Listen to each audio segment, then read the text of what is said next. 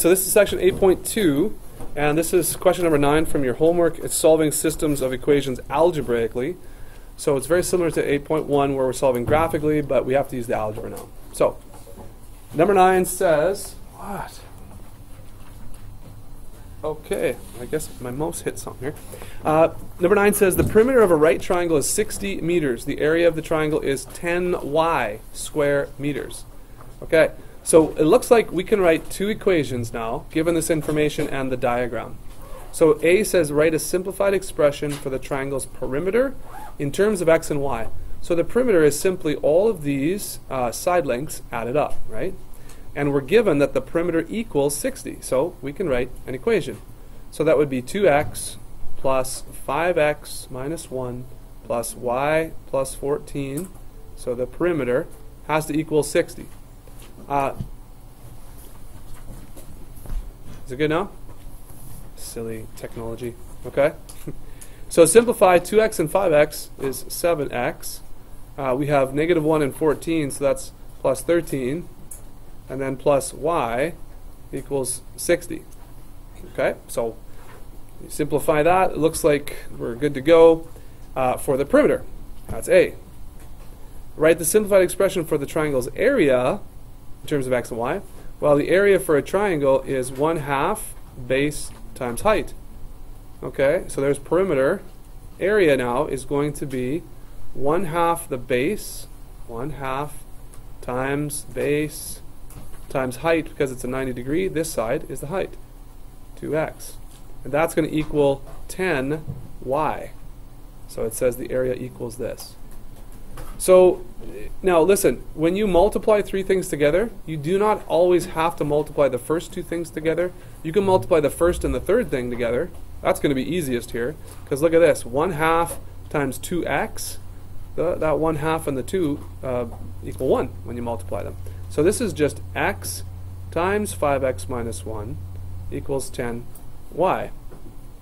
And if we kind of distributed this a little bit, then we would have 5x squared minus x equals 10y, or 5x squared minus x minus 10y equals 0. However you want to state that, any one of these is probably okay.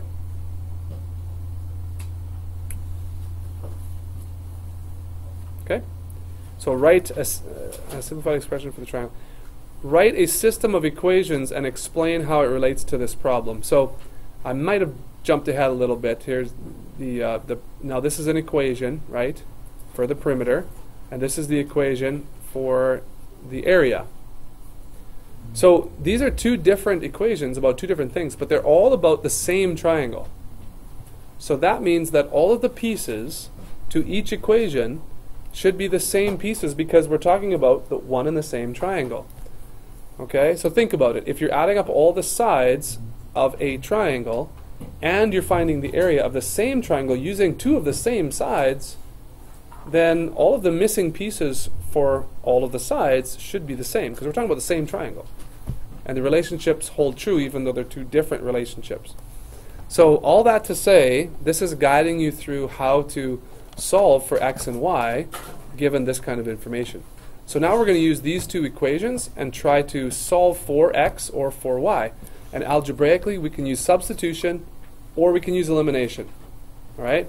Substitution or elimination. So let's see what might be most appropriate.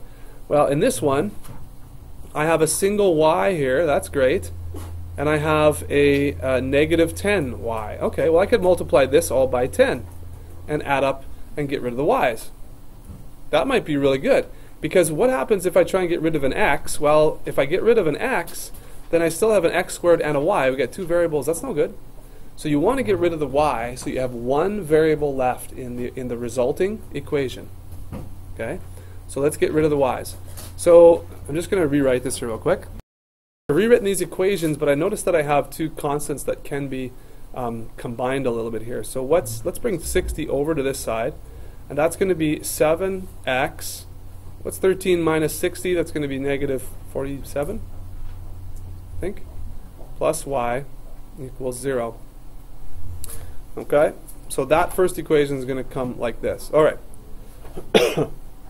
I've also written it like this so that you have columns of constants and the y's and the equals and everything else. So in columns kind of makes it a little bit easier to add, make sure you add like terms only. So in elimination, I'm going to do this. I'm going to multiply the second equation now by 10. So I can get a 10y here. All right? So this is going to be 7 becomes 70x. 47 becomes 470. And y, whoops, becomes plus 10y. Everybody see that? I've multiplied the second equation. When I add these up, I get 5x squared. I get 70 minus 1 is plus 69x. I get a 0 minus 470, so that's negative 470. And negative 10 and positive 10y eliminated. Excuse me. So I know this is seeming like it's a long time here, but now I have a quadratic that I can use the quadratic formula to solve, or factoring, or whatever. Okay. So where are we at here before we finish that? Write a simplified expression for the area. Write a system and how it relates to the problem. Okay. Solve for x and y. This was your actual question there, I guess. So what you can do is, did you get something like this for a combined equation? Whoever was asking about this, can't remember. Okay, well, I'm not actually sure that I'm doing it right either. I think I've got everything right here so far. So let's finish it with the quadratic formula and then see what we get for an answer. All right, so when you use the quadratic formula to plug these numbers in, a, b, and c, you should get two answers, 5 and negative 18.8. Now if you go back here, negative 18.8 for x, okay, for x, you're going to get negative numbers here. So you can't have a negative side length. So it looks like we can reject the negative number. But we're going to focus on 5. Looks like 5 might work. So that's, remember, that's just x. So I need to find out what y is given that.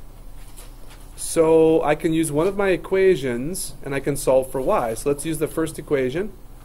And let's just do it right here in another color, blue. Gray. So let's do 7 times the x is 5 plus 13 plus y equals 60, or y equals 60 minus 13 minus 35, which is what? 47, is that 12? Does it look like 12? Am I doing that right? 48? Yeah. Okay, so it looks like we have x equals 5 and y equals 12 for a possible answer. So let's double check to make sure that those are correct. Now remember, the area, the perimeter has to be 60, the area has to be 10y. So if we check all that out here, let me just recopy this here down below.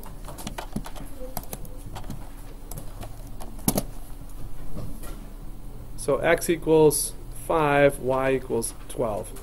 So what's the area? The area is going to be 5 times 5 minus 1 times 2 times 5. So what's that? 24 times 10, and that's going to equal 10y, or equals 10 times 12. That's 120.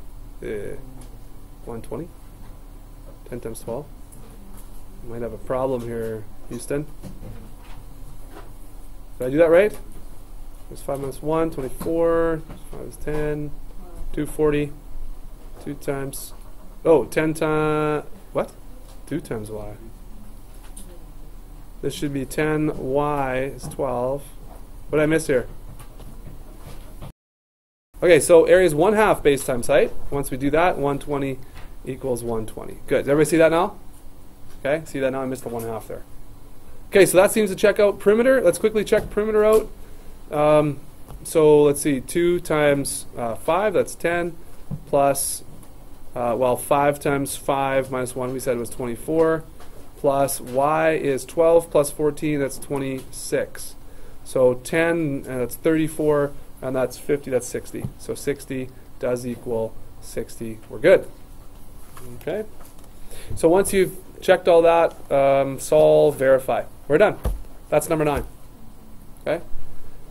So yes, sometimes these questions take a long time, but if you put it all together, it should work. So, does that help? Any questions about that one?